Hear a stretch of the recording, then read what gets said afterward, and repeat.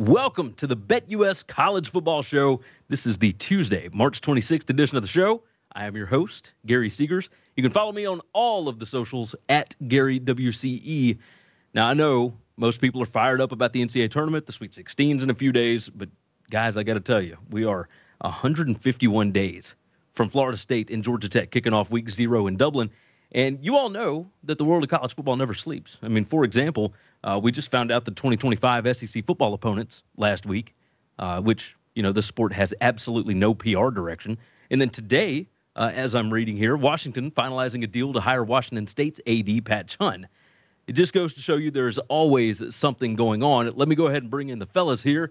On the right side of the screen, of course, our award-winning professional handicapper. You have seen him dealing just straight winners on the BetUS College Basketball Show. He is at Kyle Hunter Picks on X. He is Kyle Hunter. Kyle, how are you, my brother? You ready for spring camp here?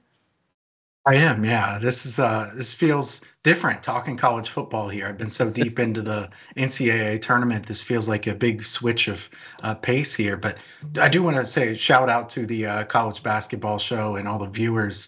We just crossed 10K subscribers. So if you haven't subscribed to that, go ahead and do it. I'll give the quick plug. But guys, I'm looking forward to talking college football here. This can be a lot of fun. Yeah, the BetUS College Basketball Show is rolling. Of course, TJ, big man, of course. You got Matty Cox over there. Corby doing fantastic things. Personally, I'm a fan of the show. I enjoy what you guys are doing. Hit 10K. That is a big, big milestone. Personally, here, we're trying to get to 20K. So if you haven't subscribed, go ahead and do that. We certainly appreciate that. Of course, left side of the screen, he is the numerical guru. He's our stats guy, our analyst, if you will. He's more into NCAA wrestling than he is basketball brackets.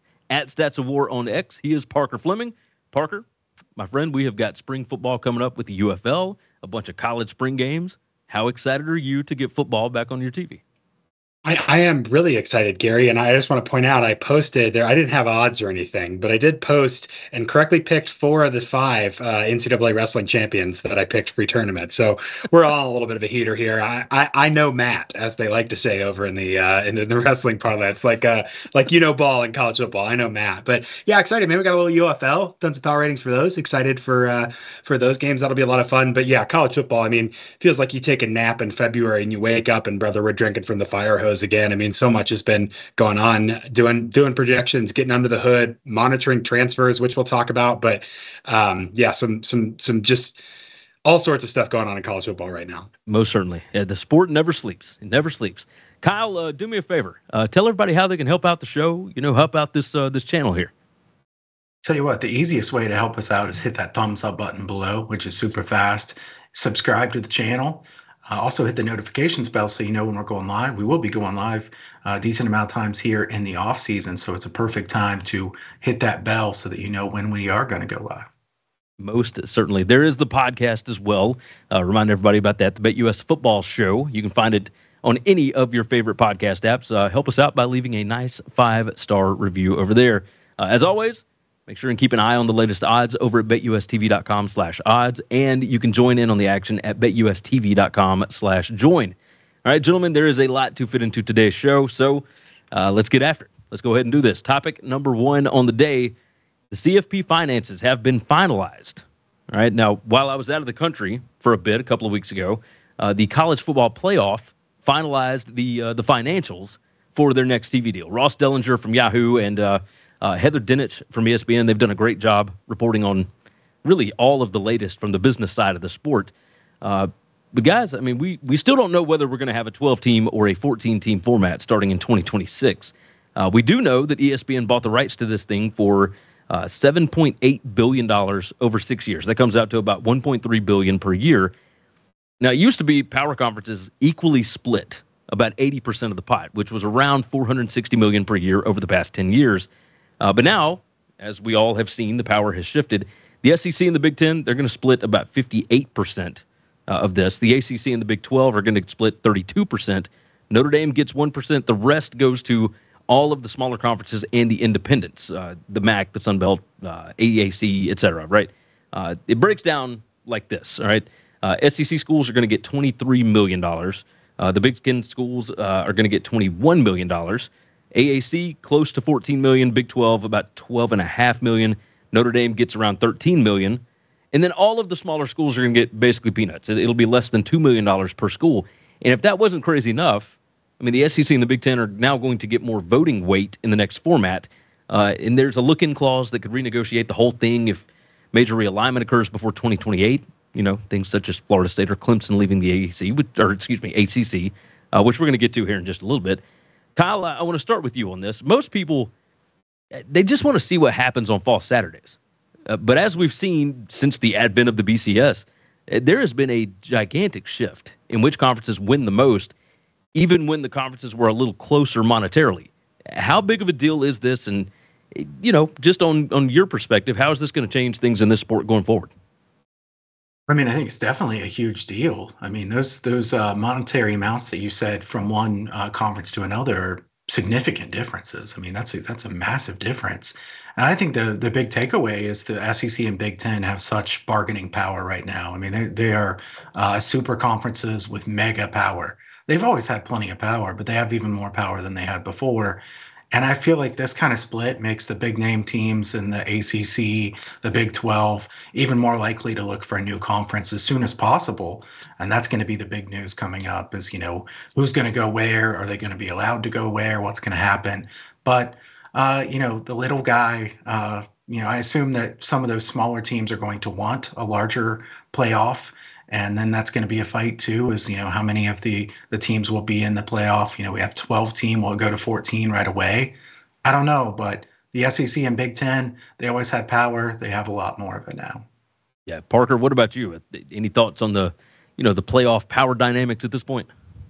Yeah, if there was any delusions about who owns the sport, I think those have been taken care of very, very clearly and very explicitly this offseason. And it does. I am lamenting a little bit the fact that we are just trusting that the Big Ten and the SEC are going to do what's right for the college football, for sport as whole and the regular season. I think that, again, when we talk about playoff expansion, I think there's a fine line to toe about you want the guys to have access. You want the 2014 TCUs, the 2008 Utahs, 2007 Boise States. You want all those guys to have access because there is a non-zero chance they will win a game and change fundamentally the landscape of the college football national championship, and that's fun. But I think that even now, as we see this and we see how much money is going into it, we see the NFL talking about weeknight games, we see the consolidation of the TV networks around conferences. It's important to remember and to advocate explicitly that the Saturdays in the fall is the premier feature of college football. That's what's good about the sport. And if you let the TV execs take over, if you let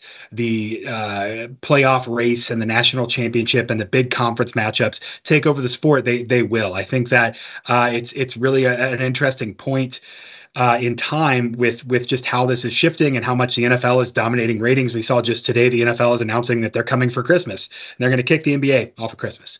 And there's it's on Wednesday the NFL might, this year. Yeah, it's on Wednesday. It's going to be every day of the week. Player safety be damned. The NFL is coming for every night of the week and really pushing that in. We saw last year on Black Friday. We've seen some Friday games. And so it is an interesting time.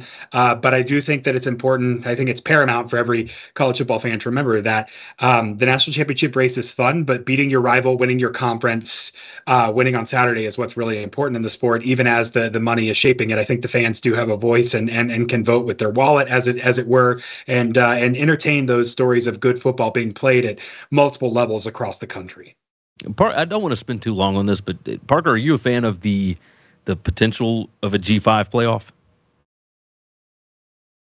I don't like it from the standpoint of the way that it's being presented. A lot of it is, hey, and I won't name names, I won't point fingers. I'm talking about people I'm friends with and I disagree with. That's fine. But have said kind of, the small schools rattled their sabers and they want to change. Well, change is here and now they have to deal with it. And a lot of it is, remember your place. And I think that walling off the G5 playoff. So a G5 playoff, extremely fun, right? Might be really, really cool. I'd actually rather see G5 teams get more access to playing, let's not put Liberty versus Oregon, right? Like let's figure out a way that we could get Liberty versus North Carolina last year or something, and a team where maybe they're a little more evenly matched and we can see some more opportunities for that. So I'd much rather just move in the direction of meaningful bowl matchups that are outside of kind of the traditional structure rather than completely walling off the G5 and say, hey, you little guys, you go play over there. So I don't doubt the idea that a G5 playoff would be very fun and there'd be compelling storylines. It could be a very rewarding experience for a lot of players there. But I do think that there's no need to intentionally impose the bifurcation of college football into tiers. Like, we know certain teams are playing different games. That doesn't mean that the best team every year shouldn't be given access to try to play for the national championship. Even if we know, even if Vegas says they're going to lose, okay, that's great. Vegas doesn't determine the outcome of those games. Vegas gives us a market-based prediction. And I think we still should absolutely play the game. So I'm in favor of more access to more quality teams at different levels being matched against the upper tiers of Power 5, as opposed to walling it off and telling the little guys to stay in their place and take whatever beans are thrown on the ground in their general direction. Kyle, what about you? You agree with what Parker said? Absolutely agree with them. I think it's the kind of the wrong message to send. It's like, hey, this would be a lot of fun. You go play on the side over there. Of course, we'd enjoy watching it. I mean, we're going to watch college football. We're going to watch good games. But, is it really the right message to send to them that, like, no matter how good you are, this is the most you can play for right here? I don't like that message. I mean, we've seen teams that are, quote unquote, the little guy that can beat some of those big teams. I think that they should still be able to have that opportunity. If some of them get beat up, then it is what it is. But like Parker said, there's still going to be plenty of good matchups for those teams. There's not an infinite amount of power teams that would have beaten up the mid-major, quote unquote, I'm thinking college basketball terms. But the smaller teams, the G5 teams, there's plenty of them that could have beaten power conferences teams in the last few years. So why should we take away that shot for them, just for them to say, look, congratulations, you're the best of these teams? And all of this might be for naught, depending on what ends up happening with, the proposed, or I guess potential Super League going forward. Who knows what they're going to end up doing, right? Charlie Baker came out with and he's the NCAA president, but he came out with this whole idea of, okay, if you can afford to pay your student athletes $30,000 a year, like half of them, then you'll be in this level of Division I. And if you can't, then you're going to be in this level of Division I. So it would be, basically another split, right? You've got FBS and FCS and then D2 and then D3. And who knows what they're going to end up doing. But for now, the finances are set on this version of the CFP for at least the next 8 years. And who knows? Who knows? Player contracts are going to mess this up regardless. Like everything we're talking about now is going to be apply for maybe 2 seasons. And then they have to do some kind of player contract thing, which I think the language is starting to move around towards that. With you see the Wild West comments, I think, are less and less in bad faith, and more coaches being like, holy, I cannot handle this. And it's true. It's very hard to handle this idea that you have to recruit a guy every day for 4 years. Otherwise he's going to leave. And that's impossible. That's just unfair to the athlete and their development. It's unfair to the coaches. My crazy idea, Gary, give us contracts so that we know what we're negotiating with, and you could buy players out. Great, that's fine. We can do that. European soccer does a great job with that. Between leagues, even some kind of fix to what you're willing to spend separates college football really, really nicely. There's some trickle down economics there, the good kind, not the bad kind. And I'm almost rooting for a world where Chris Del Conte just takes over the college football when the Big Ten and the SEC break off, and then the lower conferences just kind of glom onto that, and there's some tiered kind of structure there that. I think that's where we're going. I think that you just transitioned perfectly into topic number 2 here. Almost I had the sheet. I know, right? So let's talk about the transfer portal. Big news that came out a couple of weeks ago. Kadyn Proctor transferring from Iowa back over to Alabama. Look, the first transfer portal window closed on January 2nd. The spring window does not open until April 15th. So he's not technically in the portal right now, but this has already been just an absolutely historic year as far as the portal is concerned, right? In 2023, per On3, we had 2,688 players that entered the portal between December 1st of 2022 and May 1st, 2023. And then the format changed to a December window and a spring window. All right, so since the December window opened, so I just told you it was 2,688 players overall last year. In December alone, this year, we've already had 2,332 players enter the portal. Now, I'm convinced it's going to get even crazier on April 15th.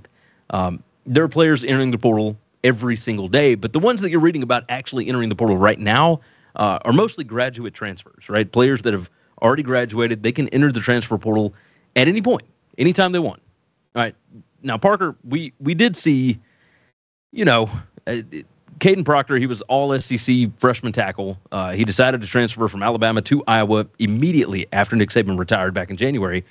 But he's already let it be known. He went on a spring break trip with some of some of his former teammates at Alabama, and he is transferring back to Tuscaloosa. He's not even going to go through spring practice with the Hawkeyes. He went in, he got some NIL money. Rumors say it was like $100,000, and now he's just going to go right back to Tuscaloosa. We're going to see more of this, aren't we? Like, is the transfer portal going to be the death of analytics as we know it, or will analytics, have to get really even more detailed down to the player and not just the teams? Like, give me some thoughts on this. So in kind of a broader answer, and then I'll go specific there.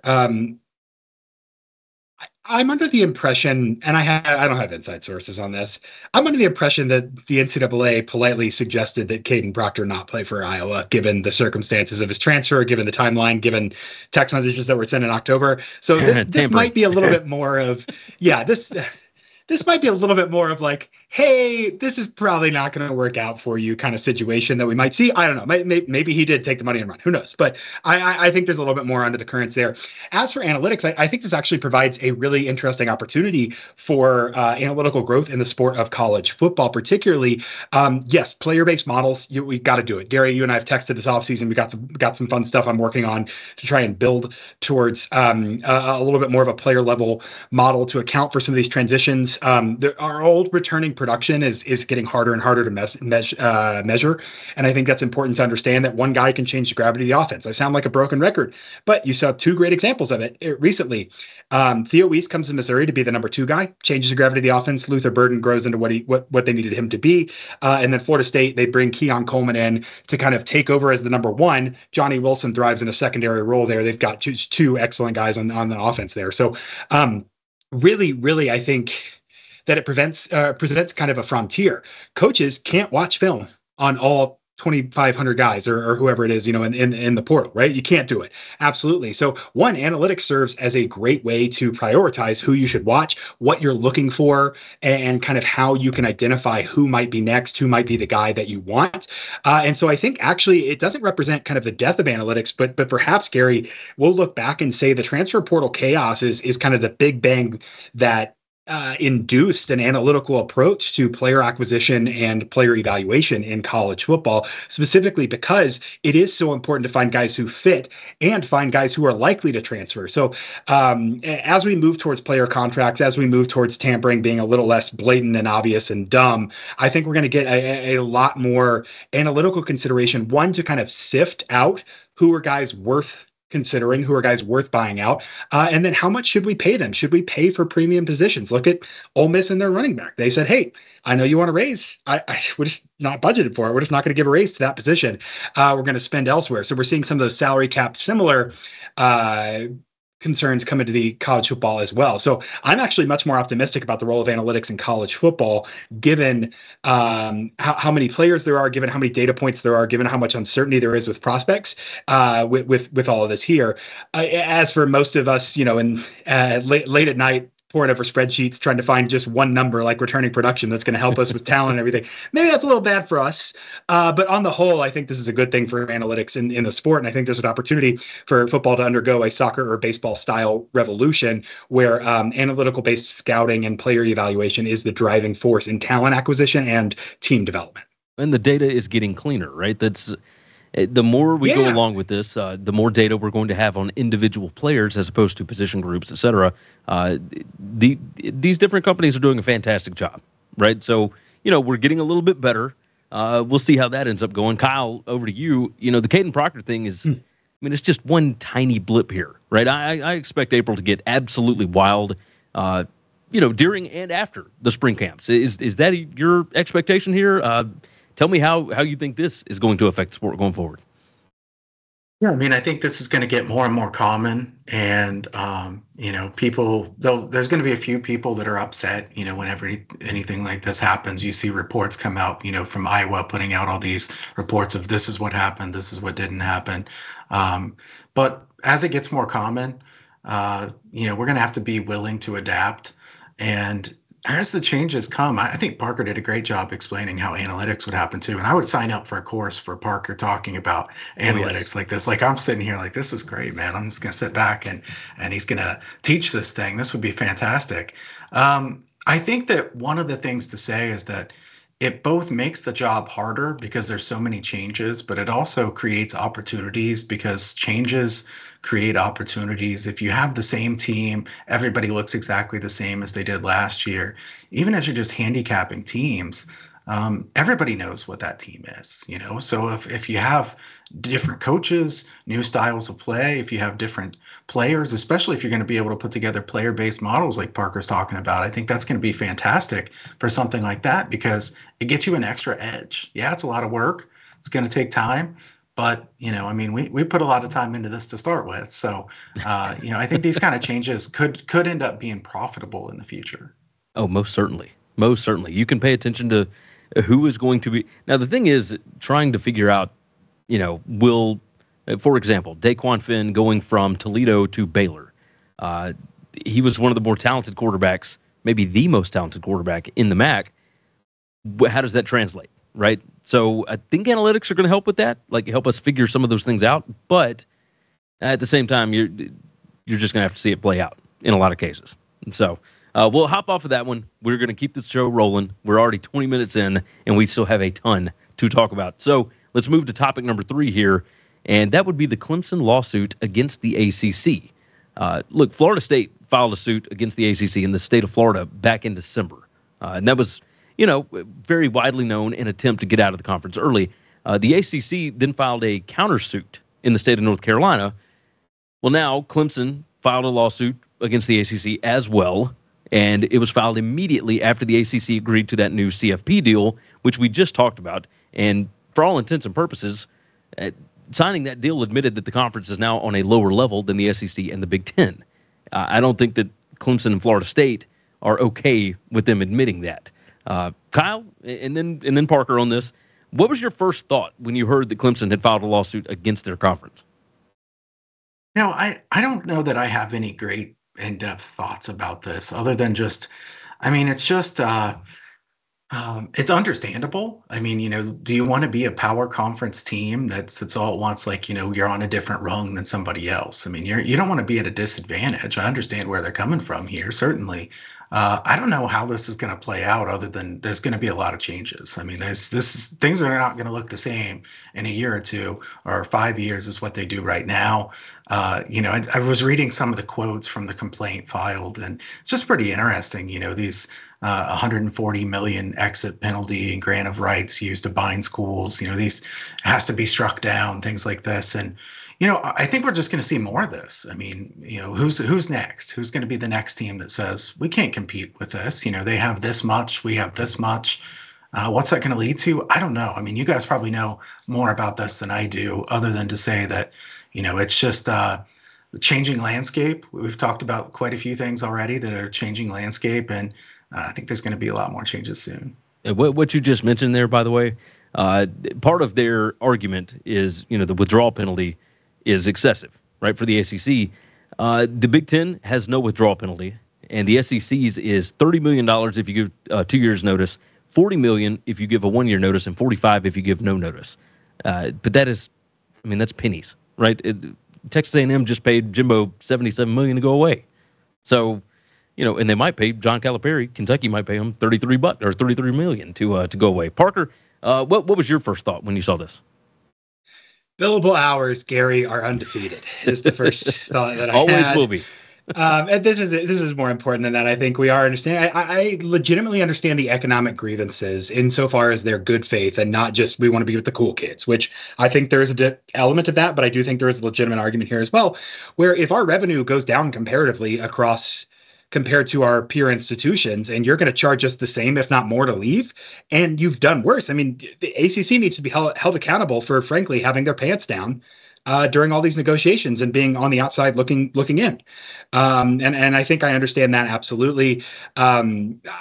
Again, I think we're moving towards like an agglomerate and abdicate situation with the NCAA. I'd urge people to revisit the Knight report because I think the bubble is going to burst with, Oregon's rowing team going to Rutgers or whatever. I mean, that's an absurd example, but we've got to divorce the other sports from football and maybe even basketball and realign the conferences that way. It works well for wrestling right now.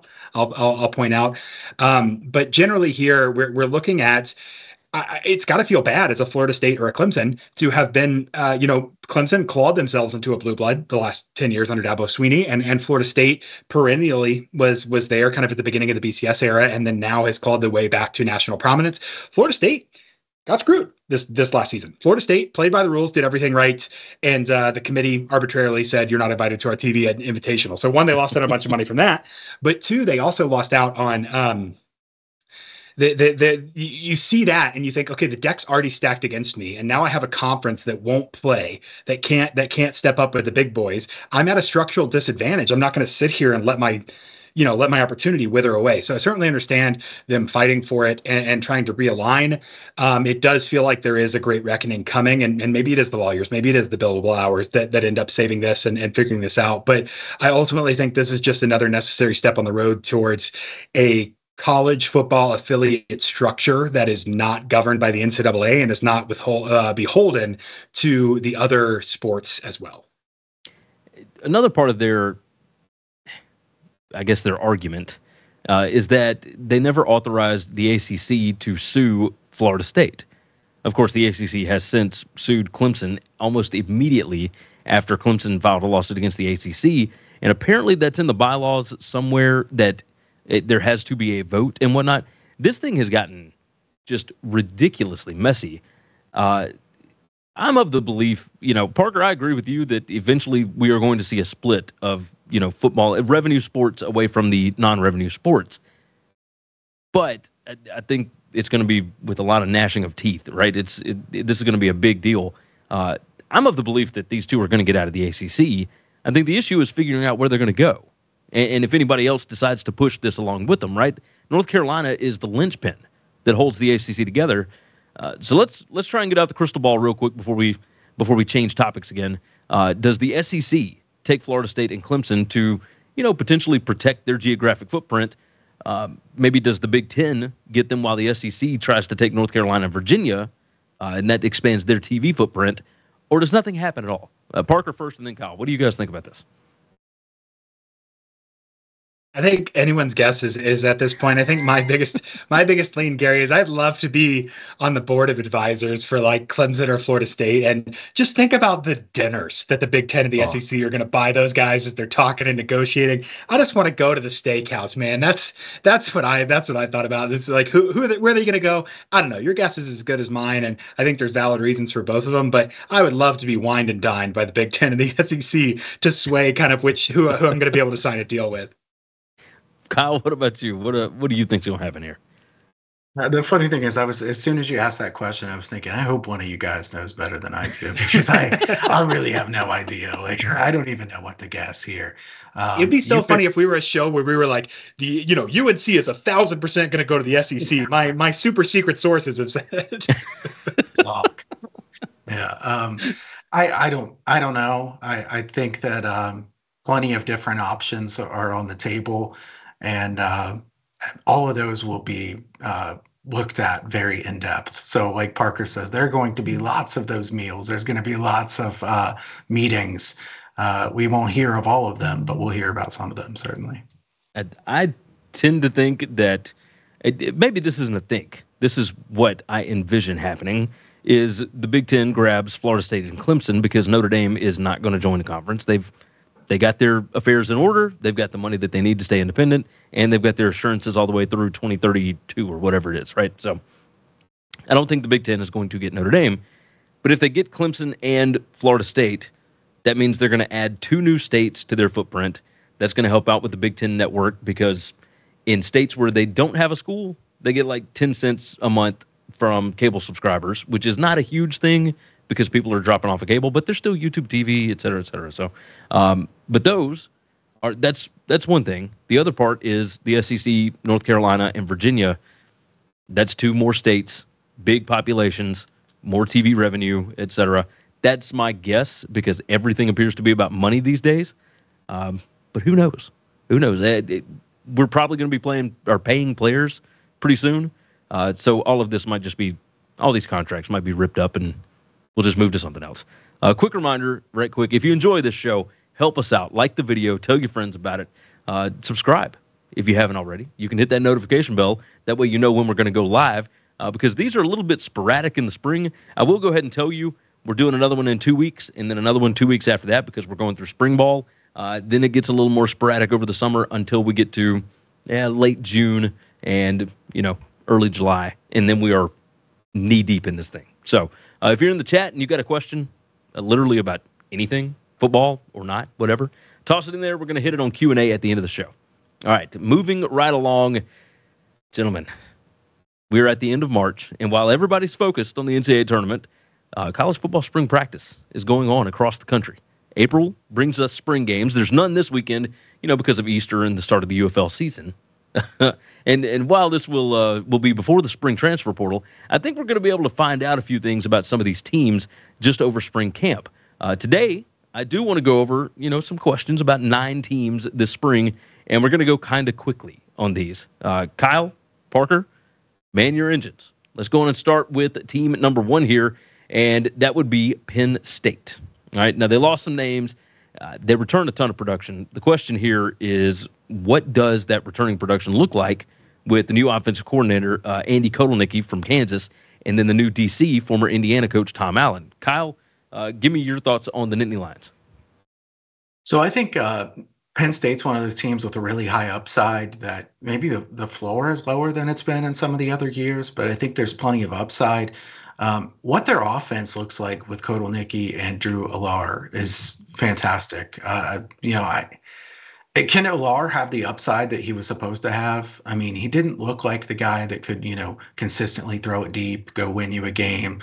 I mean, there was some of those ridiculous stats where he hadn't even attempted a pass of 40 yards for 6 or 8 games in a row or something like that. Finally, they did throw a little bit of that. But, how aggressive will they be? What's the offense going to look like?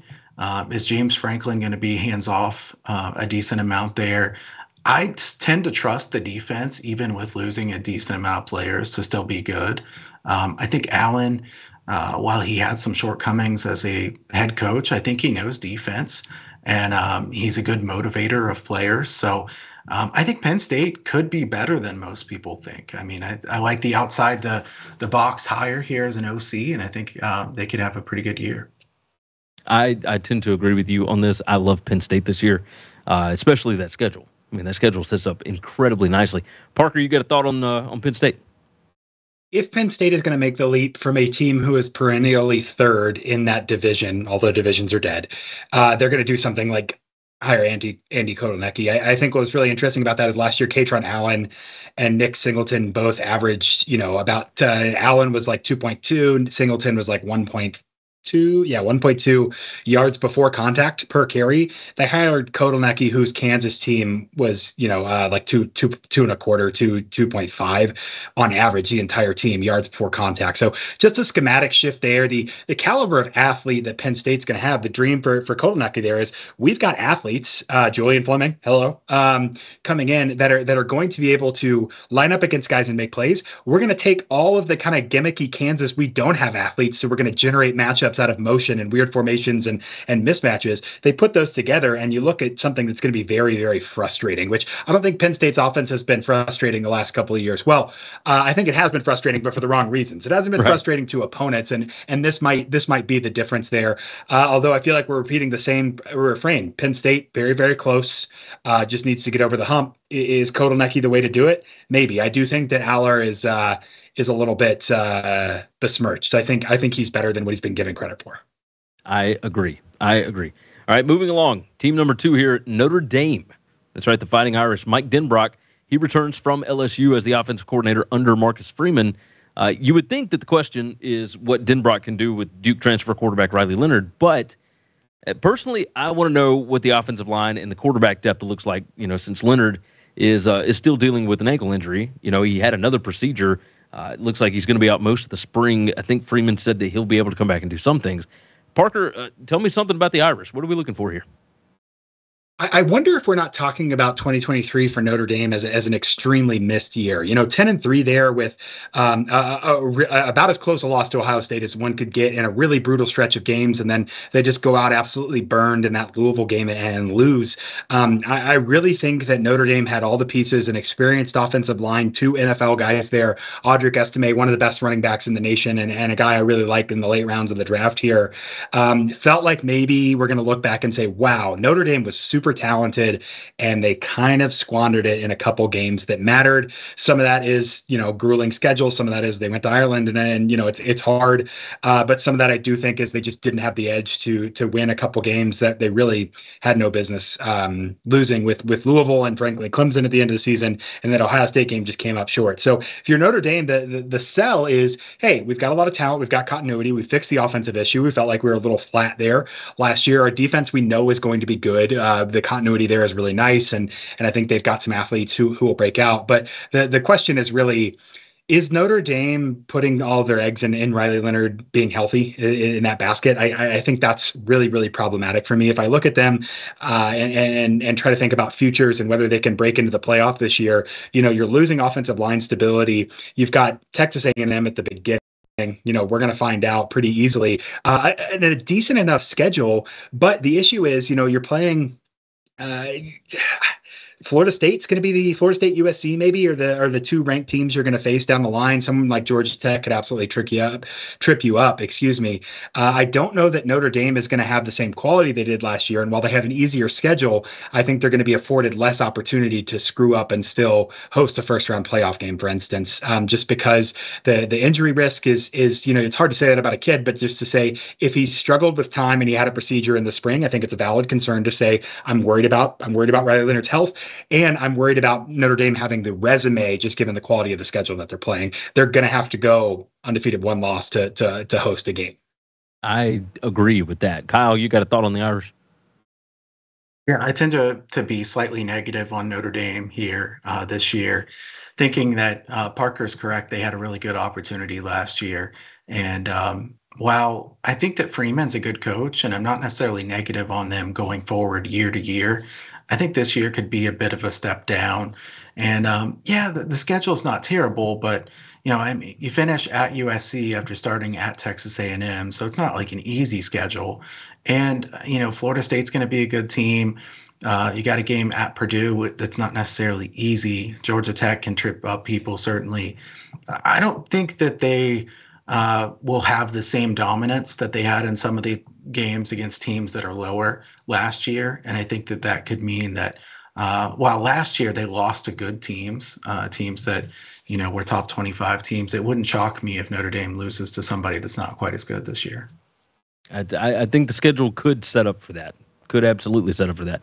Next team, Oklahoma. All right, now we could talk about Seth Littrell, taking over as play caller after Jeff Lebby took the Mississippi State gig, but I am more interested in what the offensive line looks like and, honestly, whether the defense can take another step forward. Kyle, what should we know about the Sooners this year?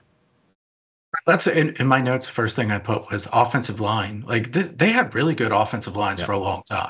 Oklahoma has had really good offensive lines for many years. They've kind of been spoiled a lot of years if you think back the last 10 or 15 years. I know the offensive line wasn't tremendous at the end of last season, but they lost a lot of good offensive linemen. And Jackson Arnold is really talented. Like, I know he turned it up. We know he turned it over a lot in the bowl game. It didn't look great, but also there were some great things. I think his upside is really high, but they have to have a good offensive line. I think that's the number one key to this team. I trust that the defense will be good enough. I think the play calling will be good. What's the offensive line going to look like? Oklahoma is a team, guys, that I don't want to take a big position on either way at the beginning of the season, because I think there are lots of different variables that go into whether they have success this season. I would rather see what they look like than I would try to bet some season win total or future on Oklahoma. But I think offensive line is definitely the key. Let's see. Oklahoma had 6 turnovers in that bowl game against Arizona. 3 interceptions for Jackson Arnold, like you were just talking about, Kyle. And I was looking for a sack total because that was our best option Yeah, Parker, tell me about the Sooners. What are we looking to find out this spring? Have we talked about? It's been so long since we've been on the show. Have we talked about how we're going to have to recalibrate to a new reality where like 9-3 is about as good of a season as you can really ask for at Oklahoma? I think we talked about that last, and not just at Oklahoma, just across the board, right? Yeah, I mean, because this schedule that Oklahoma go back and watch that. It's going to be wild. It's rough, and they did turn over a ton of offensive line, which is not what I want with a new quarterback. I think ignore the bowl game. Arnold's good. That's not a question. Yeah. I think he's a fine quarterback and will be very, very good. I think moving on from Levy is probably in the long run a plus EV move for Arnold's development and the offense that they will run. So I like what they're able to do there on the offensive side of the ball. They got a couple transfers in on defense that I think will move the needle. But yeah, I think that's the biggest issue for me with Oklahoma is just they're going to be playing against a level of physicality that they haven't in the run game, particularly Big 12. We're playing flyover football, right? We're playing, you're looking at 3-man fronts. You're looking at safeties converted to linebacker. You're playing some beef in the NFL, but in the SEC as well. So I think that's going to be just calibration. There are these subtle kind of differences for how do you strategize, how do you react in game plans, what can and can't you do. And so with Oklahoma, biggest question mark, absolutely the offensive line. I expect them to be, their ceiling with Arnold long-term is probably higher than their ceiling with Gabriel. This year, that might not be true. So we're going to need, some tempered expectations from Oklahoma fans and understanding that you're in a process where, you want to be 8-4, 9-3 most years and then pop off and have a good year. You're not going to go to 6 straight SEC championships like you did in the Big 12. And so I think that's going to be a learning adjustment for the coaches to figure out, how do we actually play this game, but then also for fans and bettors, frankly, to say, all right, how much do I, Oklahoma last year, they looked like they, struggled in Kansas. It was cold, all that stuff. How do I downgrade them? This year, we're going to look at Oklahoma get beat and think maybe I upgrade them a little bit. And so that's just going to be a very different kind of way to go. I think their first SEC game at home is hosting Tennessee. That one could get interesting. Moving along, next team, Alabama. The Kalen DeBoer era is going to start in Tuscaloosa. And my question for spring is, what is the quarterback position going to look like? Most people seem to think that Milroe might be a shoe-in as the starting quarterback, but, he brought in that kid, Austin Mack. I wonder if the hype on him is legit or not. Parker, what else are we curious about the Tide here? I think it's got to be Milroe, but I think we got to talk about the offensive line. Getting Proctor back is really good. Getting more stability out of the center position is probably long-term going to help Alabama as well. Alabama set a current era record. So current era being as long as I have data, which is the 2019 season to now, with the most disaster plays. I was calling them botch snaps and broken plays as a result of a snap. But we saw that in prime time. We saw that in the playoff really come back to bite them. And so I think that some consistency there helps Milroe. Milroe is going to run the dink and bomb. He's going to scramble for first downs. The intermediate passing game is really not going to be there. That's okay with Kalen DeBoer. I think we saw that with Washington last year. And they're going to have athletes to isolate one-on-one. They're going to run the screen game. They're going to try to run when they can against that offensive line. Milroe, when he's pressured, his completion percentage drops from 71 to 45. His PFF passing grade drops from 90.7 to 39.6. So the offensive line, again, really matters for Alabama. There's hope with Proctor. There's some stability there, and they can protect Milroe and let him develop into a passer, into a distributor who can run that offense. Milroe's pressure to sack ratio, 32.4. So 1 out of 3 pressures, he was taking a sack. That is not going to stand. And so what that stat's relatively sticky. You can improve that a little bit, but generally that's kind of what it is. So they're going to have to scheme around that and see if they can keep him protected, get the ball out quicker, and kind of move around. We've seen DeBoer know exactly what he wanted in Michael Penix and bring him to, a great career, bring him to a playoff run. I think that there's opportunity for Milroe to be the right kind of molding clay for DeBoer to put his offense on him.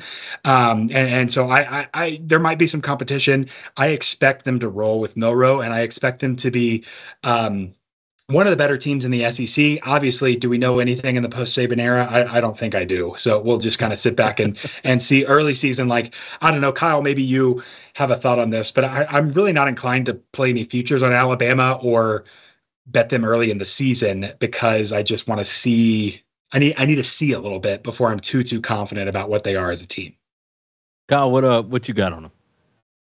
I mean, I'm looking at Alabama's schedule. It's a pretty hard schedule. I mean, Yeah. they go at Wisconsin, at Tennessee, at LSU, at Oklahoma, and really, host Georgia. Yeah, I mean, really tough road games. Then you get to host Georgia, which is never going to be a good thing. I mean, Georgia anywhere is a tough matchup. I think I tend to think that Alabama, some of the people talking about Alabama's fall off are probably exaggerating a bit too much because DeBoer has won everywhere he's been. I think that DeBoer will do a good job at Alabama. I wouldn't predict the demise of Alabama quickly in any way, but I agree with Parker that betting futures on them in any direction is kind of risky. I mean, there's just so many moving parts here.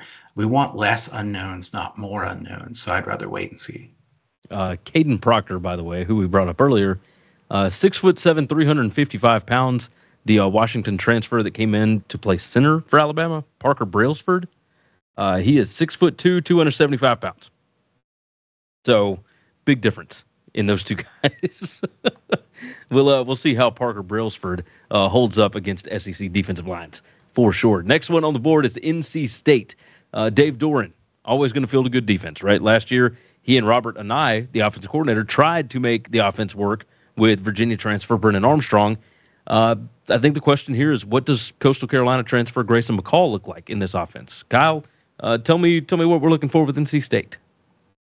Okay, so this is one of my favorite ones that I've kind of been thinking about quite a bit because NC State, they changed their offense last year. Remember at the end of the year, it was like Brennan Armstrong was basically running the most of the time. Like they kind of gave up on passing. It wasn't working out too well. They had no running game from the running backs. I mean, those guys weren't getting anything done. McCall is great. Everybody knows that. But I think it would be nice, and while he can move, I want McCall to be able to throw the football mainly and somebody else to run the football. Are they going to be able to get a running game from the running backs? I think that's the big question for NC State because now they have a quarterback who's very accurate passer, is going to make good decisions. Can NC State move their offense back to something different?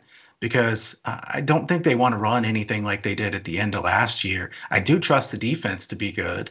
The offense should be good with Grayson McCall there, but I think they're going to need some semblance of a running game from a running back and not just try to lean on a quarterback.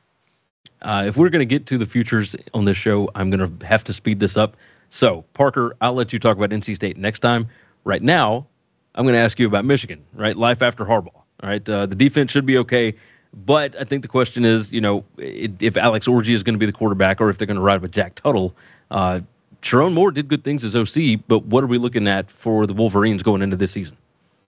In college football and in the NFL, having no tape is often a much better signal than having any tape. And so I would prefer the Orgy Cat. I think would be a lot more fun offense, get some athleticism there, maybe a little bit different than what they've seen. Michigan sold their soul, and not in a bad way, but they sold their soul. They sold out for a championship. They got it. That's great. Yep. Harbaugh took everybody. So I think Moore is in a hard position, but he's earned it. And I think he's got a great shot here. Easy to get talent at Michigan to build back up. But I think the biggest thing I'm looking for Michigan here is what's the identity? You had just a charismatic figure who was the absolute center and figurehead of your program, even more than the athletic director, and was kind of synonymous with, he was the ultimate Michigan man. This is a new era. I think, hot take, and we'll move on. I think this is harder to fill in than DeBoer for Saban. I legitimately do. That's, you might be onto something there. We'll move next on Kentucky. Mark Stoops, he just continues to win in Lexington. Kentucky is number 35 in adjusted returning production right now. I know, Parker, that's maybe an antiquated stat, but regardless. The offensive coordinator, Liam Cohen, is still there. They brought back their offensive line coach, Eric Wolford, from Alabama. Spring question, I think, starts with what the former five-star quarterback, Brock Vandegrift, looks like. He transferred over from Georgia. Kyle, what do you see with Kentucky here? Yeah, this is one of the games that I want to watch the spring game the most of anybody because Vandegrift was supposed to be really good, but he's thrown 21 career passes. He should be good. Kentucky's passing game has not been good the last couple of years. I mean, they haven't been as efficient as they should be.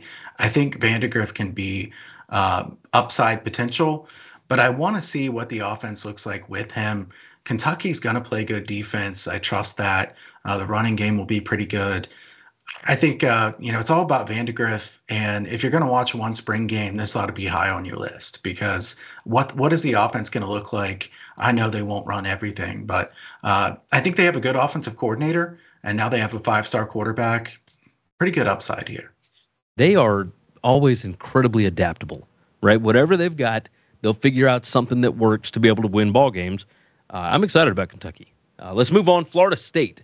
All right, Parker, there are a lot of changes in Tallahassee right now. The quarterback, DJ Uiagalelei, of course, he transfers in from Oregon State, formerly at Clemson, so little familiarity in the ACC. But they got to replace wide receivers, running backs, linemen on both sides of the ball. There's going to be a lot of new faces. Are we more curious about the offense or the defense with Mike Norvell's bunch? I think the defense will be legitimately good. They've got some dudes, especially on the interior defensive line, that should be really, really hard to mess with. I think they're losing so much on offense. That's going to be the driver. In a way, I feel like with DJU, we're almost like, it's almost like Lucy keeps putting the football out there and I keep trying to kick it. And I keep flipping around. Because I think in structure, he's great. He was great for Oregon State when he really was. It's not that he wasn't a factor, but it's, he wasn't driving the offense. It's my sense from watching the tape and looking at some of the stats from last year that Jordan Travis was innovating a lot. And I'm a little bit worried. We've seen how chaotic DJU can get. I think if Florida State can run the ball well, can get some structure around him, they're going to have to figure out who the dudes are on offense. And a lot of that starts with the offensive line. The good news is their offensive line was a mess last year, and they still were good because their offensive line was rotating. They had a couple guys out with injury and back and forth. So I think there's a world where Florida State's offensive line is actually okay because there's guys who have experience. They just weren't all playing together at the same time. But I need to see DJU in structure. I need to see who's going to emerge as wide receiver one. The defense should give them a lot of leeway. You look at the schedule, and I'm not really scared of a lot of people on our schedule until they get to Notre Dame. So I think that's good. They're going to have some learning time against Georgia Tech, Boston College, Memphis, Cal, SMU even to figure things out. They're going to be more talented than all of those teams. And so this is kind of a gut check year for Florida State. I mean, look at what happened last year. The wheels absolutely fall off. We're going to learn a lot about Mike Norvell as a leader here with what he can have this Florida State team do, how he can leverage last year's disrespect and being left out of the playoff and an absolute, whopping by Georgia, which everyone knew they opted out. That's fine. But how's Mike Norvell going to come back from that? I think we're going to learn a lot about him as a leader and a man and how this team responds this year. I think one thing that we never have to worry about with Mike Norvell is offense, right? That guy can scheme them up. So next one up, last team that we'll talk about here is Texas A&M. Kyle, I mean, we've heard nothing out of College Station since Mike Elko was hired, and I think that's on purpose. They brought in a 23-player transfer portal class. It's currently ranked number 2 over at 247. And it's not just a bunch of former P5 guys with big name, big recruiting rankings. They got guys from Cal Poly, from Louisiana Tech, from Bowling Green. Elko wanted football dudes, right? What are we most curious about with A&M in the spring, Kyle? I mean, A&M is definitely a wild card. I was looking at their schedule, guys. Their schedule's not that bad considering what it could be in the SEC. I mean, you get at Florida versus Arkansas versus Missouri at Mississippi State.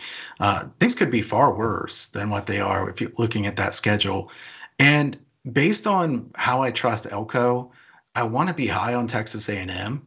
They could be pretty decent. I feel like there are plenty of question marks here, but is it going to shock us if Texas A&M has this big bounce back season? I don't think it should. They weren't that far off last year. Curious what the health of Connor Wigman is going to look like. We'll see on that. But yeah, we could go through teams all day long. So let's go through some more. Right now, we'll move on to topic number 5, and that is our early futures look. And we're going to go through a bunch of these. All right, we're going to start. Well, first off, let me tell you, betustv.com/odds. You can go and look at these odds live over there. If you want to make any plays, go check them out. Let's start with the teams to make the college football playoff. So we have odds on this. We know the favorites, right? Georgia minus 900, Ohio State is minus 800, Texas minus 500, Oregon minus 400. And then there's, some notable teams that are also minus odds to make it. The format this year is 5 auto bids for conference champs. 7 at-large spots. So, most likely the SEC, the Big Ten, ACC, and the Big 12 champions are going to make it. These are all teams that are between minus 110 and minus 250 that you see on the screen there. Clemson, Florida State, for you guys listening on the podcast, Florida State, Clemson, Notre Dame, Kansas State, Michigan, and Ole Miss, all favored currently to make the college football playoff. And I think if you go to BetUS right now, I think Miami is actually minus 110 as well. So the Hurricanes. Gentlemen, on these futures odds, I like to look and see who the plus money teams are that can make the field. And so we've got 11 teams here that are favored to make it. Utah and Alabama are even money, so I'm not going to say that those are favored. But let's go through some of these. Penn State is plus 110, Tennessee plus 200, Arizona plus 200, LSU and Kansas plus 250, Missouri plus 275, Louisville plus 275, and then you get into your Texas A&M, USC, NC State all plus 500, Iowa, Texas Tech plus 700, Iowa State plus 700, Oklahoma plus 800, et cetera, et cetera. I'll start us off here. My first go-to is Penn State at plus 110, right? They are set up better and I think have an easier schedule than Michigan, who is minus 150 right now. That Michigan schedule looks pretty daunting. And the Penn State one, if you really go pay attention to it, 10 wins and 2 toss-ups. Parker first and then Kyle. Tell me what other, I guess for lack of a better word, underdogs do you think can make the field at a nice price right now? Yeah, plus 110 is not fun enough for me, Gary, on a show this early in the offseason, frankly. I'm looking a little bigger. Talk to me about Iowa State plus 700. A lot of returning production.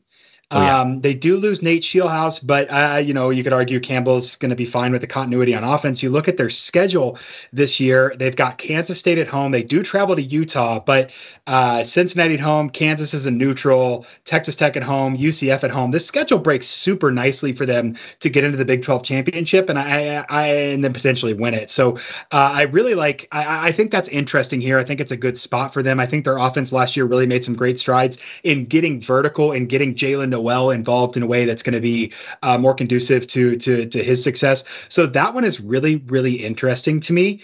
If we want to talk super spicy here, Nebraska plus 1,800. They got the quarterback. They lost a bunch of one-score games last year, and maybe the turnover regression is actually going to regress. Maybe they're not going to have just the most absurd one-score loss here. I think those odds are good enough to sniff around a little bit and think, okay, is Nebraska a contender to make the playoff just because they do have some talent? They were, on the short side of close games, and they do have a top-tier premium prospect at the quarterback position here. I can believe in Rule at plus 1,800. I see the chat here. Bob jumps in. Missouri schedule super easy for an SEC team, and Chris says, when has Iowa State won 9 games? I'll wait. I think, didn't they win 9 in the 2020 season? Yeah, the meme is 10. That means they haven't won 10 games, I think. Yeah, they've won 9. It's 10. It's 10. All right, Kyle, what about you? Any of these plus odds teams, maybe Oklahoma State, who is, as of right now, number 3 in the country in adjusted returning production right now. But Oklahoma State's plus 800. Got any love for Mike Gundy here? I mean, were you looking at my notes? I mean, Oklahoma State was one of them I was going to say. I'll start with Oklahoma State and say plus 800. Gundy gets his team to overachieve every single season. They have a ton of guys back. We know Gordon's fantastic. The defense just has to be a little bit better. We know the defense has to improve. But stranger things have happened than Mike Gundy getting this team to a 12-team playoff. Plus 800, I like that. I also like LSU plus 250. LSU's defense has to be better. I mean, I think by default, they're going to be a lot better than they were last year. Obviously, a big loss at quarterback, but they're still going to have a good quarterback. I think their offense will be good. Their tougher games are at home. Bama, Ole Miss, Oklahoma, USC on a neutral. I think plus 250 is not a terrible bet there on LSU to make a 12-team playoff. They have a good coach. A program that's going to be good every year. One other point I want to make really quick, Gary. I think that people, some of those are minus 900, minus 800, minus 500. I think if you're betting minus 800 on somebody, and I mean, I'm an Ohio State fan. If you're betting minus 800 on somebody in March for something that is this far away, I'm concerned about people that are betting stuff like that. Like, I just don't think that's a good way to win in sports betting long term. The idea is if to you get need the the best dopamine price. rush, Yeah. if you need the dopamine rush of minus 800, call a friend or something. Yeah, just like get the dopamine rush a different way, and don't tie your money up. Yeah. So if you can get the best price, because the reason that I've already taken Penn State at plus 110 is because I don't believe it's going to be plus 110. I think by the time the season gets here, everybody looks at the schedule, they figure out, oh, Penn State's got a pretty easy path. I think it's going to be minus odds by the time we get to, July or August. So that's why I would go in and do that one. But, LSU, same thing. I think at plus 250, I think they could end up being around even money by the time we get to August if everybody figures these things out, right? So, Gary, at what week in the season are you going to take a bet against Penn State in the first round of the playoff? It might be pretty early. It might be pretty early. We'll have to see. Maybe I can hedge my money. We'll see what happens.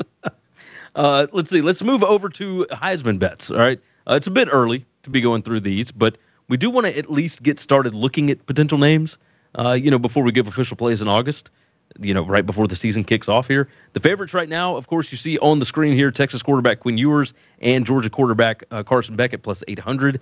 Oregon transfer quarterback Dylan Gabriel is plus 1,000. Ohio State transfer Will Howard from Kansas State, he is plus 1,400, along with Alabama's Jalen Milroe. And then you got DJ Uiagalelei, Jackson Dart, Garrett Nussmeier, et cetera, all at plus 2,000 or longer odds there. Parker, it's rare that the favorites end up winning this thing. Now, you had told me you have been running some simulations here. What kind of players should we maybe be watching for on this?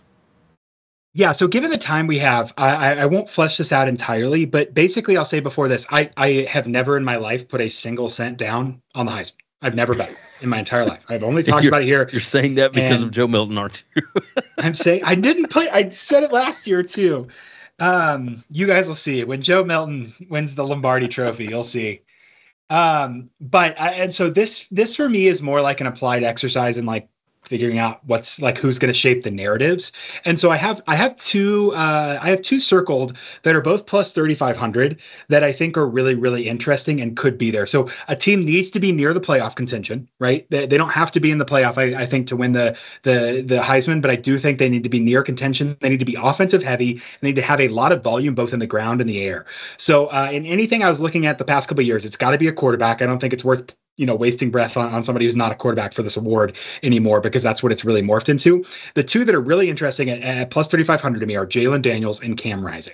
Cam Rising is super old. He's super experienced. He's going to play in a new conference. And so he's going to get new looks against every team that he's playing. I think that gives him a lot of leeway to score on both the ground and through the air, put up a lot of volume. And then Kansas in that offense, I think with Jeff Grimes, the rushing offense is going to be different than Kotelnicki, but I don't think it's going to be worse. If Daniels can stay healthy, he's such a fun and electric player in the way that he plays and the way that he accumulates stats. I think he'll have a huge highlight reel of deep passes, a huge highlight reel of scrambles for touchdowns.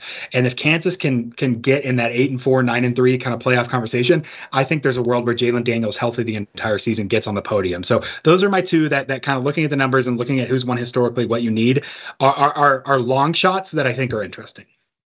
The biggest thing, of course, like you're talking about, if he stays healthy, then we're good. And he hadn't done that for the last 2 years. So, and boy, when I was previewing a little bit, I thought that Bean was still going to be there. So I was already penciling Kansas into a playoff spot back about a month and a half ago. But sorry, Gary, Jason Bean is 34 and he can't play college football anymore. No, they're letting everybody else play. I mean, I can't wait for the lawsuit on that one. Kyle, what about Jason you? Bean's going to miss the playoff game because his kid's high school graduation is the same week. Kyle, have you got names that have piqued your interest at this point? One for me, I haven't bet any of these, and I wouldn't bet them yet personally. But Jackson Dart plus 2,000, I kind of like. Really a pretty easy schedule for SEC standards, and less of a running game with Judkins gone. there's a lot on Jackson Dart's plate, but a lot of opportunities because of that. Like, he's going to be heavily used. And I mean, a coach to scheme up some great offense, a defense that's going to give up quite a few points, but they should win a lot of games. I think Jackson Dart at plus 2,000 is pretty good. I could ride with that one. I could ride with that. The guy that I have already made a bet on, not a big one, obviously, but I think the number's going to go down. I mean, I put $5 in to win 125, and that's on Nico Iamaleava, plus 2,500. The Tennessee quarterback. I mean, he tore up Iowa's defense in the bowl game. I think he's going to be fantastic in Heupel's offense. Just a shot. Their schedule, by the way, is, well, I'm going to talk about it in just a minute. So we'll get to Tennessee. We'll do that. All right, let's talk about who's going to win the championship. National title winners, right? The teams that have a roster capable of winning 3 to 4 games against the best of the best in this new iteration of the playoff. And the usual suspects are up there. You see them up there. Georgia plus 330, Ohio State plus 480, Texas plus 700, Oregon plus 900. Then, of course, you got Bama and LSU plus 1,400, and everybody else is 1,500 or better. What are some odds that have maybe shocked you guys on this? We'll start with Kyle first. But anybody that maybe stands out that actually could win 3 or 4 games in this playoff against really, really good competition? I guess I'm kind of jumping back a little bit here, but LSU is plus 1,400 to win the championship and plus 250 to get into the playoffs, which I think tells you that plus 250 is probably a good bet. Yes. I mean, that looks like a good chance to take. Probably my favorite one that I've talked about here today. To win the championship, I'm going to go off this board and take a longer shot. I mean, I'm wearing the Utah hat, Utah plus 6,000. Whittingham, like I think all of us like drive the bus for Kyle Whittingham. It's an amazing coach, tremendous at everything he does. And I mean, I just think Utah has good upside. They're going to be strong in the trenches every single year, rising back. They got plenty of weapons on the outside now and a tight end. So I think Utah has a super high upside. Of the teams on here, Ole Miss we just talked about. I think Ole Miss is a decent look. I don't know if plus 1,500 is quite big enough, but I do think they have chances. A big part of that Utah bet, by the way, is the fact that more than likely, if they get to the playoff, they are going to win the Big 12 to get there. And more than likely, they'll be one of the top 4 seeds that ends up getting a bye. So they would not have to play 4 games against playoff teams. They would probably only have to play 3. So that certainly would help things. Parker, what about you? Any that you're seeing here? Maybe those long odds like Kyle was talking about, or is there somebody on the screen right here that you're maybe fond of? Yeah, so I think, the people have played that game where it's like, what's the smallest circle of teams you could draw, or smallest number of teams you could draw a circle around and be confident that the national champion is going to come from there? I'm almost inclined to believe that circle is Georgia and Ohio State this year. Georgia is really, really good, and we saw them kind of make a misstep last year and get left out. And I think that, I know at the end of the season, I had Georgia favored against everyone on a neutral. And I think that's going to be true again to start the season here. It's just hard for me to see a world where Georgia after last year is not in the national championship game. And then Ohio State, this is the year. They've brought it all together. They've gotten, everything they feel like they've needed. They brought in some talent. The defense continues to get better under Jim Knowles. And so those are decidedly unsexy picks. Obviously, the 2 favorites, they're 2 favorites for a reason. It's really, really hard for me at this point in the offseason to see value outside of those 2, just because I believe they are head and shoulders so much better against the rest of the field. If you want a flyer, I think that looking down, you could see a team of Oklahoma's caliber. Let's say the offensive line gels. They're plus 4,000 here. Yeah. They get in as an at-large, and then you're kind of scheming, and their defense is really frustrating to play against. Brent Venables has an edge there.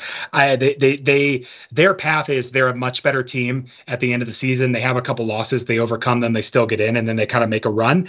I don't know if I love that, though, because I think that's talking in college basketball parlance and not necessarily college football parlance with the expanded postseason. So just a variable to think about is like there is going to be a when are you peaking kind of variable that's a little bit different as well. So I'm boring and chalky right now on futures. It's just hard for me to see that Georgia and Ohio State are not going to be the 2 teams in the national championship. So I agree with you because I do think both of them are set up to be able to do that. I've got questions about both of them, though. So, I mean, this thing could be wide open, right?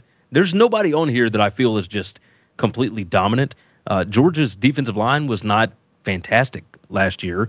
Ohio State, I mean, obviously a ton of questions about that bunch. And, I mean, they are turning over a bunch of different names. And they brought in good names, but, I'm curious. I'm a little interested in Tennessee plus 3,500 just because I think they've got the quarterback. But, again, that's a tough schedule that they got to go through. We'll talk about that here more in a minute. Let's do this last one. We're going to go through to win the conference here. We'll roll through the Big Four conference odds right quick. Give the viewers a little insight into which teams interest us in each of these. These odds are up. Check out betustv.com/odds. Let's start with the ACC, right? Clemson and Florida State are co-faves at plus 260, but both have got, some changes going on, so they're not exactly dominant, right? You look at this, Clemson lost 4 ACC games last year, and they're the favorite this year. Florida State is number 86 in adjusted returning production right now. I'll go in and start us off here. You see Virginia Tech on there at plus 1,600. The quarterback, Kyron Drones, is an absolute dude. They are number 4 in adjusted returning production. The schedule sets up nicely. They do have games at Miami, and then they host Clemson. But check this out. They avoid Florida State, Louisville, North Carolina, and NC State. It's year 3 under Brent Pry. I love this one. So Kyle first, and then Parker. Who should we be watching in the ACC? I like that bet. I think that's a good bet. I can't believe that there were actually discussions being had last year, like who's better, Wells or Drones. That was just we won't go down that one anymore. But I don't love anything else here in the ACC too much. Plus 260, not a good enough number for me to take a favorite here. I think SMU is going to be really good. I think they have a good team. It's plus 2,200. I know it's a huge jump in conference strength. So I'm not betting this, but it's something I at least would consider. I think Virginia Tech's probably the best one on here, Gary. Parker, what about you? The SMU one, I'm a little I just want to see about the travel, right? That's what I want to see. Parker, what do you see as far as some of these numbers? Virginia Tech feels like the move there. Ali Jennings is healthy. Drones, I think, has to work a little bit on anticipation. And there are some plays last year where he took gains with his legs, but he left gains through the air on the table. And that's not good for your, the couple games that were close that they lost that they probably could have won. It really looked like Drones was trying to make a play athletically instead of making a play quarterbackically, if that's a word, as a quarterback through the air. So I think they'll work on some anticipation, some timing for him. I was watching the film of Virginia Tech this offseason, and you just want to yell, throw the ball. Throw the ball. It's there. It's open. You just got to throw the ball. And so if he can get on some of that anticipation, they're going to be really, really fun. I think Virginia Tech's going to be everybody's kind of crush team this fall. They're in a good spot, and they play a fun style of football. IDK in the chat said he thinks Louisville is going to compete. Louisville brought in 27 or 28 different transfers. I want to see if Tyler Shuck can stay healthy. So, and do they have a tackle among any of them? I mean, does Louisville have an offensive starting five lineman? Not yet, but the hope is that they do, but we have to see. Yeah, we got to see. Spring portal is coming. On to the Big Ten. Look, Ohio State, Oregon, Michigan, and Penn State. They're all between plus 150 and plus 600 to win this thing. The next closest in the Big Ten is USC at plus 2,500. Parker first, and then Kyle. Can anyone outside of the Big Four win this conference? I mean, are we even taking a shot here? I like Jordan Mailata. I feel like they've made stride, and with Lincoln Riley, I think they're going to have Taj Washington there at wide receiver is going to be one of the harder guys to guard, in the conference. But I just don't love USC as a dominant championship team. At this point, it would be hard for me to tie up my money in anybody other than Nebraska Flyer, if I'm talking about earlier, again, plus 6,000. That's a lot. And I could see the path there very, very easily. But again, if I had to draw a circle, I think I would just be Ohio State and Oregon here, who are kind of leaps and bounds. I would actually think Penn State might be a little undervalued looking at this list, just because of what you guys talked about. Path is a little bit easier, and I like Kotelnicki. So that's really where my mind is at. If I was going to take a Flyer, it would be Nebraska, because those are just long odds. The USC schedule, by the way, is rough. And that's another one of those. Yeah. Kyle, I'll get you in here. The travel. I'm just curious what kind of effect this is going to have on teams like this. Kyle, you see anybody on this list here? Yeah, and I mean, USC, they have a defensive coordinator that should help them be a lot improved. Is that going to happen right away or not? Definitely a lot of moving parts at USC. I think Penn State plus 600 is the best value on these. It could go sideways, of course, but I think the upside potential is there. It would really surprise me if somebody outside the top 4 wins the Big Ten. We got 2 more conferences we'll knock out right quick, the Big 12 and the SEC. So let's start Big 12. Craziest conference, likely to be the Big 12 again. Kansas State is plus 330, Utah plus 360, Kansas plus 650. And then you see Arizona with their new coach, Brent Brennan. They are plus 750. And then, Texas Tech plus 800, UCF plus 1,000, Oklahoma State plus 1,000. I mean, Oklahoma State's number 3 in FBS and adjusted return production. Iowa State there at plus 1,200. They're number 1. It's a lot of options here. Kyle first and then Parker. Do we feel good about any of these teams heading into spring?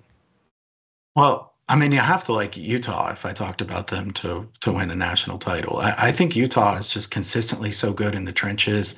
I think they'll do well in the Big 12. I mean, this is a team that's so consistent. They avoid Kansas State. They avoid Kansas. Obviously, the schedule's not easy or anything, but think of the teams that are going to have to play at Utah at elevation that are not used to that at all. I mean, I think Utah has a great home field advantage, and that's going to be even bigger for some of these other teams that, I mean, who's used to playing in a place like Salt Lake City? I like Utah plus 360. Parker, what about you? Gary, I frankly wouldn't bet the Big 12 with my mother-in-law's money this year, especially this early. But I do have UCF circled as a dark horse here. I think their run game has just been so absolutely excellent under Gus, and it translated to the Big 12. KJ Jefferson there, I think that's going to be a lot of fun for him to be kind of dual threat, a lot of quarterback runs. Their offensive line is stout. And the way that they're consistently producing there, I think on the defensive side of the ball, they're making some strides. So UCF is my dark horse here. Plus 1,000 almost doesn't feel long enough. It feels a little too on the radar to call that really like a flyer. But I mean, I'm absolutely not at a place right now where I want to commit anything to the Big 12 conference future other than to say UCF's on my radar as a dark horse. Iowa State I mentioned earlier as well returning. I think that would be the other one there. But again, is plus 12 enough? Long enough odds to make that interesting to me? I'm not totally sure. I like the Iowa State schedule quite a bit. So, and that does play a big part in these as these conferences get bigger. Some teams get an easier schedule, some don't, and it is what it is. Time to start paying attention to those. Last conference, the SEC. Georgia and Texas, obviously the favorites here, plus 200 and plus 250. Then, of course, you got Ole Miss plus 650 with their incredible portal class. Alabama plus 900, LSU plus 950. And then you start to drop down a little bit. Tennessee plus 1,000, Missouri plus 1,200. I'll start us off. I'm curious about Tennessee here. I obviously like Nico plus 1,000. I think the defense can be pretty good with their defensive coordinator, Tim Banks. They got games at Oklahoma and at Georgia, and they've got Alabama coming to Knoxville. But check out this list that they dodge here. Texas, Missouri, LSU, Ole Miss, and Texas A&M. They don't have to worry about those on the schedule. On the other side, I mean, they are 14th in the conference in adjusted returning production. That's like 90-something nationally. Parker, we'll start with you. You and I hit on Alabama plus 300 to win the conference last year. Who intrigues you in the SEC this season? I'm worried about Tennessee's run game. Maybe we'll talk about that on a future show or text about that, but I think they're going to have a big drop off there. Well, so that scares me off a little bit about Tennessee here. I said it last year, Saban plus money. I think in absence of Saban, it's really hard not to take Kirby Smart with plus money here. I mean, I think everything I've said earlier, I think this is going to be a rebound year. And they were, still the best team in college football last year. So hard for me not to circle Georgia there. What I mentioned, because they mentioned in the comments, I like Missouri's offense. I think Cook and Burden will continue to grow. I do think that I'm worried about Missouri's defense with how much they lost. It's not a matter of like, are they good? Is the coaching staff doing the right stuff? It is legitimately their coaching staff is gone there, and that's hard. And so I think that Missouri's one that I would caution to stay away from. If their coaching staff had stayed, they'd be an interesting kind of returning development cycle program. Can they capitalize while the iron is hot last year? But I think losing the defense to LSU just across the board is going to be really, really hard on them this year. I agree. Surprise. Kyle, what about you? What are you seeing in the SEC? I think Georgia's going to win the SEC plus 200. I mean, you can wait on that probably. There's no need to have to bet that now. I don't think that price will change significantly. I do think it's kind of interesting that Texas is only plus 250 when Georgia's plus 200. Probably a little bit too much love there for Texas. And that's not me saying I think Texas is a bad team in any way, but I think Georgia's really good. Ole Miss plus 650, not a terrible bet in my opinion based on the schedule that they have. But there's nothing else that's really jumping off the page at me. I think Missouri's offense will be good still. And I don't think Missouri's going to be a bad team in the next few years, but they lost so much on defense. They lost a lot of key contributors, guys that are going to be really good. Missouri defense, I think Missouri might be good at over team this year. That's interesting. Very, very interesting. Let's close this out. Let's get to Q&A. We close out every show with question and answer. We'll see what we got going on in the chat here. Let's see. Our question is from Mikey Low Betts. Now, we did have quite a bit of interaction. We appreciate you guys for that. But we'll jump on this question today, and then we're going to get out of here because we've gone way over because we could talk about football forever. Mikey Low Betts jumped in. He said, I don't see any odds yet, but does Liberty win the CUSA again this year? He said, Western Kentucky added TJ Finley, but Chadwell runs such a great offense, and Salter is back. Parker, I think you talked about this in the chat, but I don't think there's any reason to bet against Liberty winning the CUSA for years and years and years into the future because they have got significantly more resources and a significantly better recruiting base than pretty much everybody else in that conference. Like, am I wrong on this? If you handed me $1,000, Gary, and said, "All right, you have to roll over a bet against a spread on one team for the entire season," I would pick Liberty. That's how confident I am. And I mean, they're just better than everyone else. And I think the thing about Chadwell, there's some misconceptions about why he didn't take other jobs. And I think he would have taken NC State, South Carolina back in the day when the things kind of lined up there. But I really think that Jamie Chadwell's a guy who likes Liberty and a guy who's happy there. And they have as much resources as, they're going to spend whatever. I think he is building long-term and very happy, and they're going to be able to absolutely roll, especially as they have resources better than their programs, other programs. And, Chadwell's just absolutely diabolical on how they can create mismatches on offense. I just really don't see, barring catastrophe, any reason to believe that anyone else is going to win the Conference USA in the next 5 years. I think what Chadwell's building, I think, will be very similar to what Boise State was doing in the WAC and then the Mountain West for the mid 2000s through about 2016, 17, whatever it was, whenever Peterson went to Washington. Like, I think they're just significantly better and better resourced, right? Kyle, what about you? You tend to agree with this? Absolutely. I think Liberty, I'm not optimistic on you getting great odds on Liberty to win that conference because I think everybody's going to be high on Liberty. But I agree with what Parker said. Betting them ATS game after game will likely be successful. I mean, Liberty, you talked about all the resources and everything. You combine all the resources and the talent they're going to have, and then they have the best coach in the conference, at least in my opinion. I don't think anybody else can be taken ahead of Jamie Chadwell. So you combine all that, you got a program that's going to be dominant. No love for Rich Rod. Unbelievable. Kyle just slinging hate today. Against Chadwell? I'm playing. The problem is that Rich Rod's going to take another job before he can build Jacksonville State up into a contender. Yes, 100% yes. Just wild. All right. Per the usual, of course, if you got other questions, toss them in the comments. We'll be sure to get in there and answer anything that we can, I guess. Or, of course, you can hit us all up on X or Twitter. Make sure to keep an eye open. Latest odds, of course, betustv.com/odds. And join in on the action over at betustv.com/join. Fellas, it was a long one, but that's going to do it for today's show. We're going to be back again April 9th as we get some more information from spring camps and whatnot. So hit that notification bell so that you know when we go live. And make sure to like the video and tell your friends about the show. I'll tell you this. We love and appreciate every one of you guys that chooses to tune in and give us a little bit of a time, right? We're looking forward to another big year here. You can follow us on X or Twitter, whatever you want to call it. Parker is at StatsWar, Kyle is at Kyle Hunter Picks, or you can follow me at Gary WCE. But with that said, for BetUS, where the game begins, of course, God bless college football, and we will see you all again in April. Thanks for watching. We hope you like this video. Subscribe and ring the bell to keep up with all sports content. Don't forget to cover all our major sports. All can be found on BetUSTV.com. Best of luck with your picks.